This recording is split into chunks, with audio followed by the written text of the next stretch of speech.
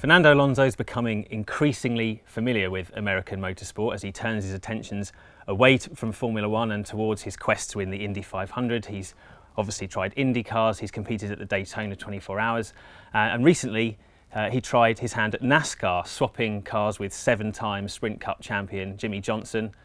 Alonso drove a 2018 road course spec Chevrolet NASCAR, and Johnson drove a 2013 McLaren F1 car complete with screaming V8 engine. Let's find out how both of them got on and what the crew chiefs made of their performances.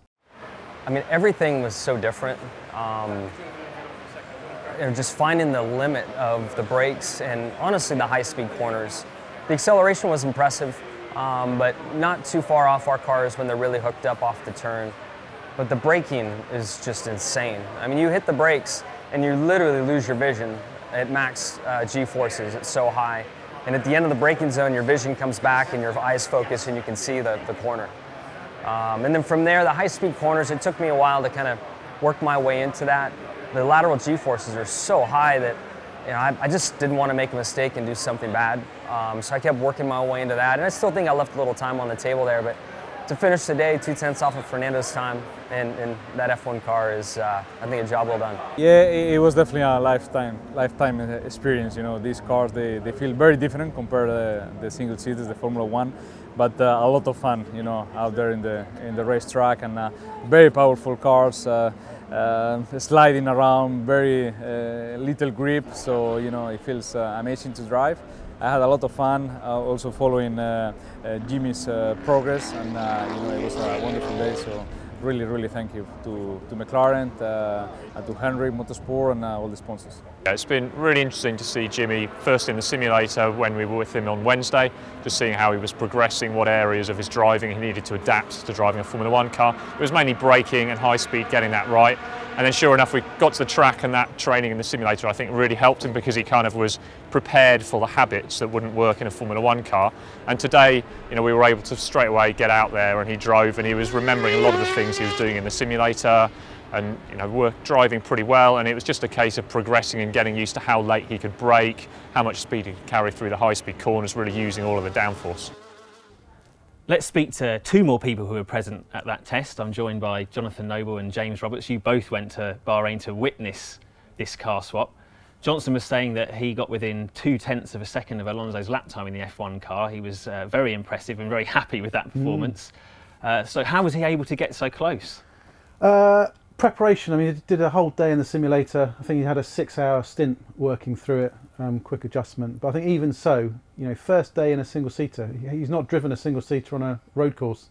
Never. Explained to us he drove a off-road buggy nearly 20 years ago, and that's it. Since then, it's been NASCAR and stock cars. So for a first appearance, I think it was phenomenal. And I think what was also interesting was this wasn't a car swap just for promo, just for some photos. No. We've seen in the past, you know, 2 drivers top up, do 3 laps in each cars, handshakes, disappear off. This was a proper orchestrated program, clear program, new tyres, old tyres, proper runs, proper lap times. And I think for Johnson to have done that on his first day was a great performance. What was the reasoning behind doing such a serious performance run? Were they trying to evaluate Johnson? Because as you say, it's quite unusual for them to dedicate so much resource to it. I think if they had you've got 2 great world champions. You know, Fernando would push for this since he went to the NASCAR race and saw Jimmie. They both wanted it to happen. They managed to arrange a date and a location. And I think if you've made the effort to fly a NASCAR over, you've got your F1 car, you've got these 2 guys, at least do it properly. I mean, there's no point, be almost 0 point of doing it if it's just for a few photographs.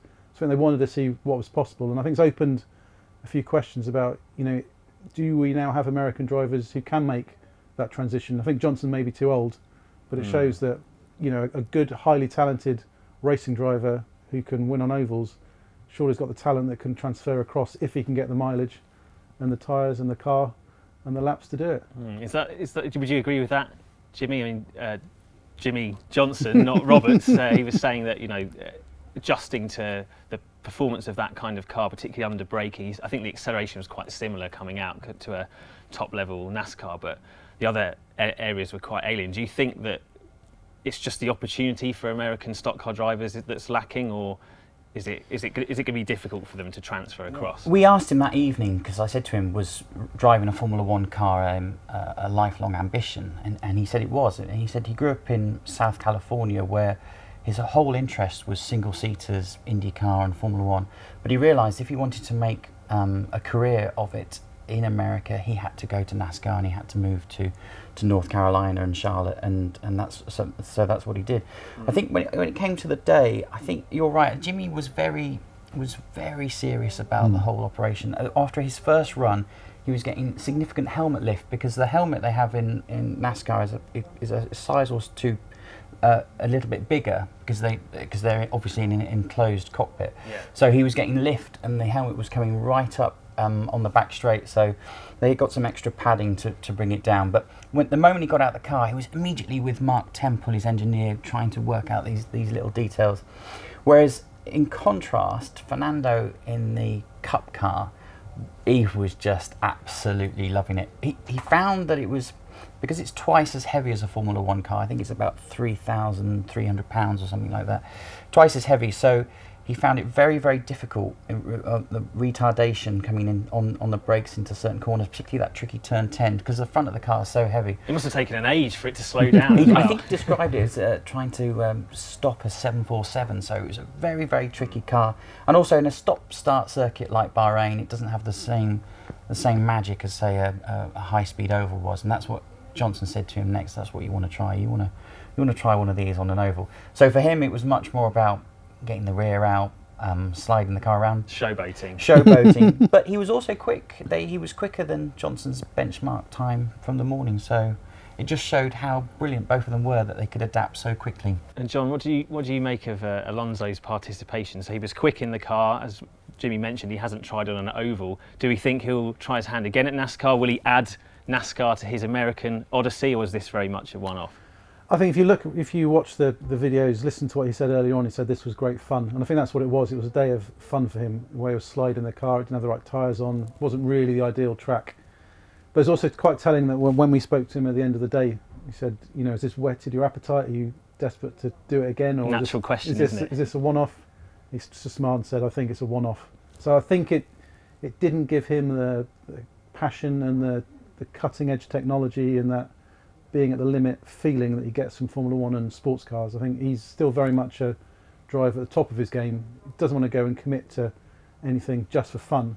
He wants to commit for, you know, success, commit because it challenges him, pushes him on further. So I think NASCAR for now, you know, maybe a road course event in next year or the year after, when he's finished the Indy adventure and finished with sports cars, that the season's over and he's got to think, what do I do next? Don't rule out a road course one-off, but that'll be it. He's not going to do a full season.